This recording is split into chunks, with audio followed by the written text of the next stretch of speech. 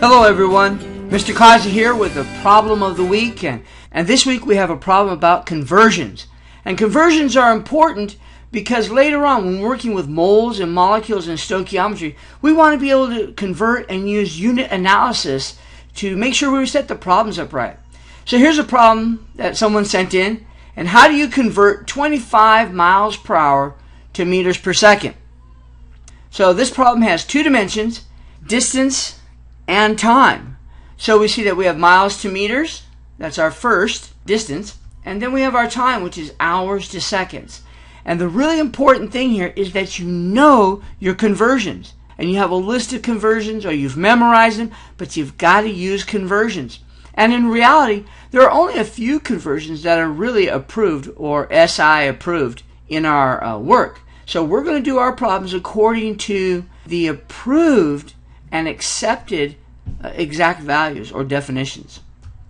Alright, so let's go to the board and look at the plan for this problem.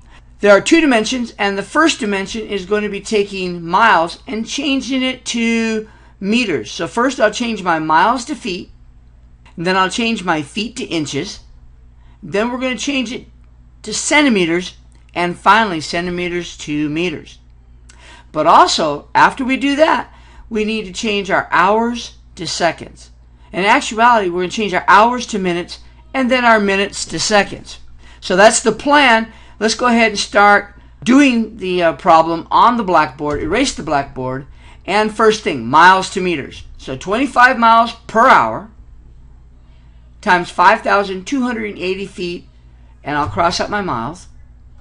And then I'll have 12 inches in a foot. Cross out feet. And here's the magic.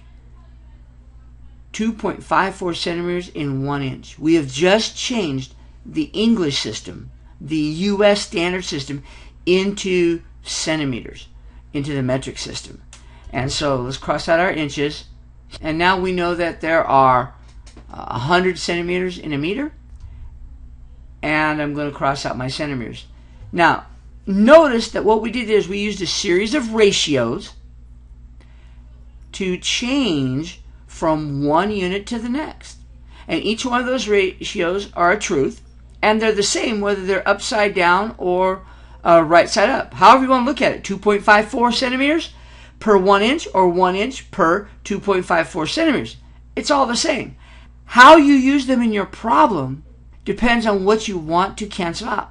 Remember, algebraically, the only way we can cancel things out is if they're on opposite sides of the fraction line. So we have them here on opposite sides of the fraction line.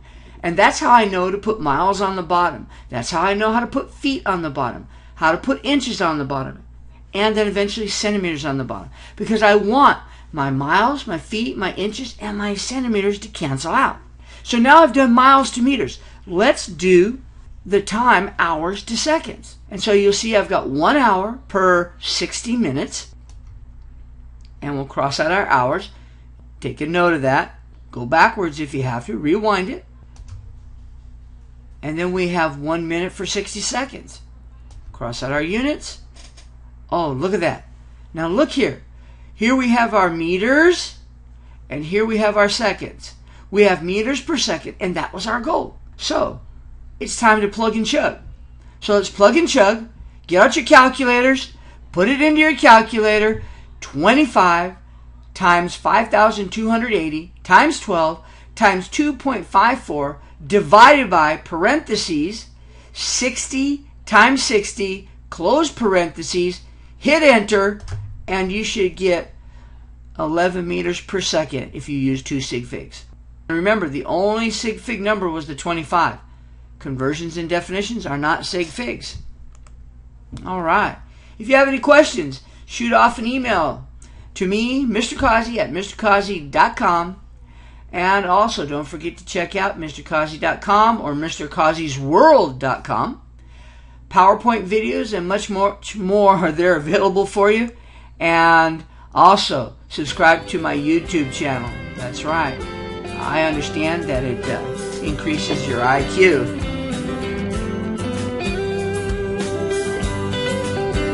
Happy ions, everybody.